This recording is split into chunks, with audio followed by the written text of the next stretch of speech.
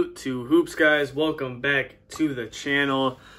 Another day, another video, another day of card collecting, guys. Now the hobby, things are getting a little weird in the hobby, I'm not gonna lie.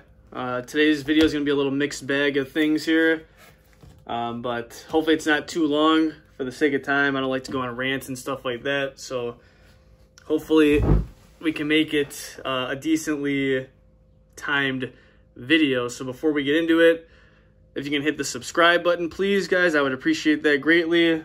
We're approaching 200 subscribers on the Salute to Hoops channel. Crazy to think about, but amazing nonetheless, guys. We're at 179. So if you haven't done so already, go ahead and hit the subscribe button. I'd greatly appreciate it.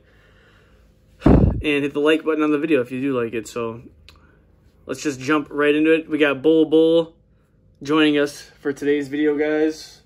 I actually picked up 5 of these Bull Select rookies on Mercari a couple days ago for a total of $6, which is not bad at all. I had to get those. Huge Bull fan. As you guys know, last year I was all about Bull. I still am. Haven't spoken about him in a long time, but definitely am still a fan of his. So we're going to talk. Let's see. We got some cards that I picked up earlier. We got a little bit of a rip session with these donruss dollar packs. I'm going to show you guys the one card that I've gotten back from PSA so far, which is it's a nice card, so I figured we can make a video about that too, and maybe we'll talk a little bit about the hobby as well. So went over to the card shop earlier, picked up some cards. Nothing too crazy here, guys. Just some nice little selects and prism. Little Diallo select. Some Isaiah Roby prism. Another Diallo's. And then some KZ Okpala prism bases. This card I had to pick up. Little Michael Bridges select. I believe this is like Scope or something like that. I don't know what this parallel is, but geez, that's a beautiful card for sure. Definitely like Michael. I'm really betting on him to do well in the playoffs. That's almost one of the sole reason why I got this card. But I think that if the Suns can perform pretty well in the playoffs, we might see a slight spike in Michael Bridges if he performs well as well. I picked up a lot of his stuff last year for super cheap, but we'll see. We will definitely see. As far as card prices go, it seems and I've been talking about the bubble for a long time, guys. I don't know if this is it or not, but a lot of card prices are definitely going down in price. There's probably a lot of things that go along with it, but I mean, and I'm struggling still. I still don't have my computer, guys, so otherwise I would show some probably cool eBay screenshots, but prime example are the Luka PSA 10s. I think those are selling for about $900 now. So it could be a sign of the times. I guess we'll see. But the card market is definitely in an odd spot right now. You got places like Target that aren't even carrying them anymore. That was a rumor for a little bit, and it's said to be true now. They got rid of the whole Friday morning thing. But you know, it's tough. It's tough being in this hobby on a budget, at least as of right now, as far as getting sealed wax goes. Little Colin Sexton yellow, and then Nick Richards. But I can't tell you guys last time I got really any retail stuff for retail price. I mean, the average Joe has kind of been priced out for the sealed wax portion of the hobby. Now, maybe we'll see a slight dip in that as well. Troy Brown Jr.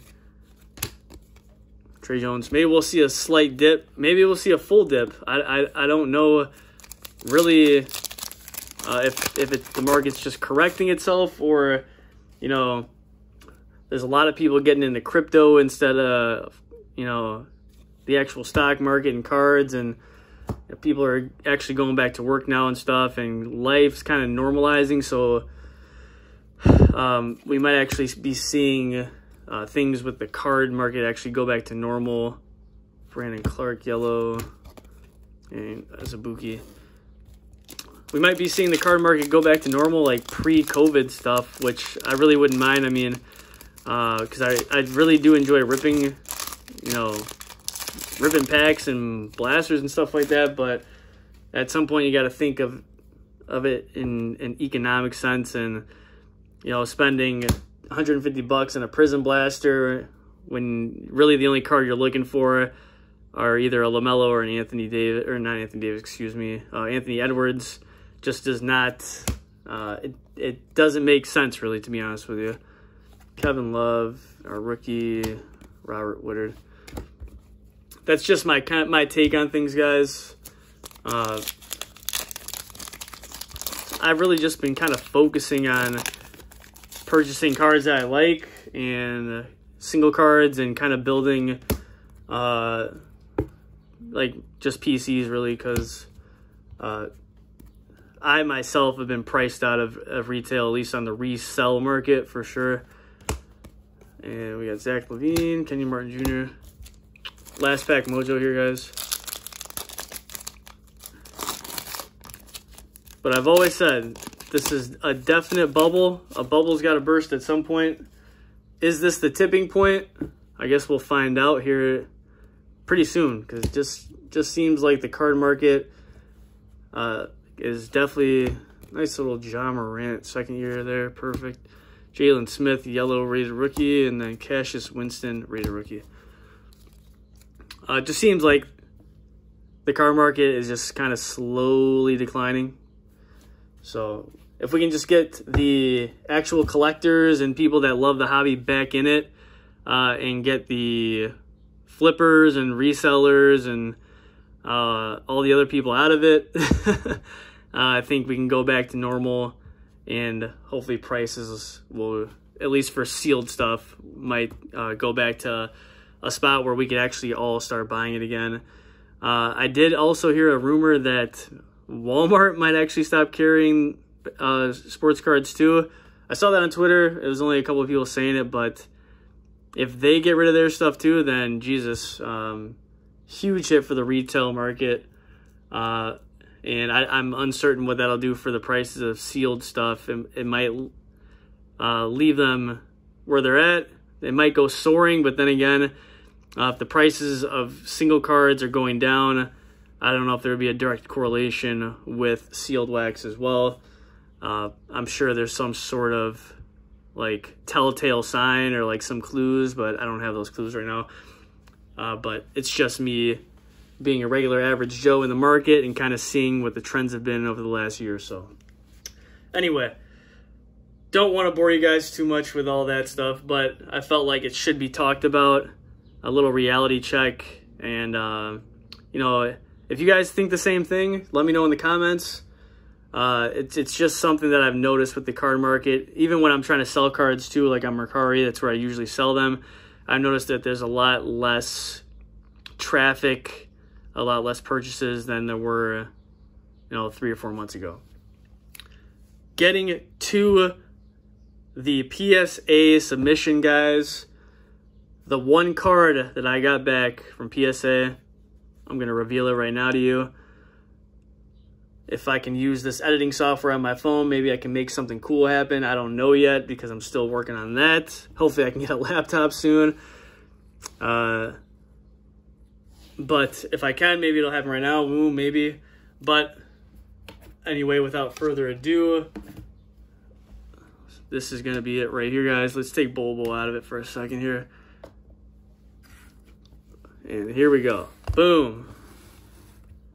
So this was one of the cards that I sent in, I believe it was back in January, maybe February, prior to the price hike of PSA. It was the LeBron James base tops 2004.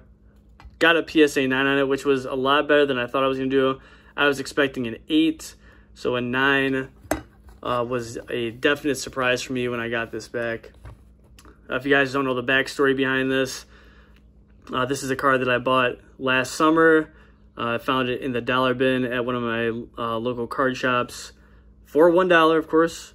And held on to it. When I first had bought it, I believe the raw price on it was $50, and I just kind of soared up over as time went by.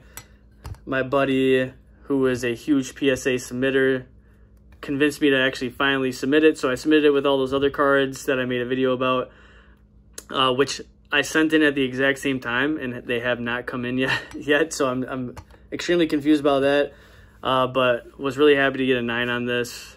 It's not the Topps Chrome or anything like that, but with LeBron chasing another ring this year and having a kind of a decent shot at it if the Lakers can stay healthy, we'll see what this card does for sure. I think on eBay right now, kind of fell down in price as well.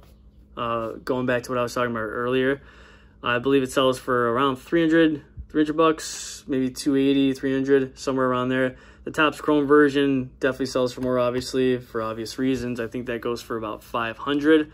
But the PSA 9 for this specific card, not Topps Chrome, about around the $300 range, which I'm happy about for sure. I mean, especially since I bought it for $1, so I guess you really can't go wrong with that. So yeah, the one card, my one and only card I've gotten back from PSA, guys, the LeBron James Topps Chrome, boom, PSA 9, 2004. But yeah, that concludes the video, guys. 11 minutes, 30 seconds, 12 minutes. Not too long of a video for you. I hope you guys enjoyed it. The videos are kind of harder to make now that I don't have the computer, so I'm working on getting that, but then I have to buy my editing software again. So it's going to take a little bit of time. So I try to just do all of these videos in just one take, and whatever happens, happens, kind of. So this video was pretty successful. Thank you guys for watching. Hopefully my next video I'll have the rest of the cards back and I can kind of reveal those to you. But until then, guys, enjoy the playoffs, and let me know what you guys think of the current card market. And follow me on Instagram, boom, right here at Salute to Hoops. I'll see you guys next time. Thank you for the support. Take it easy.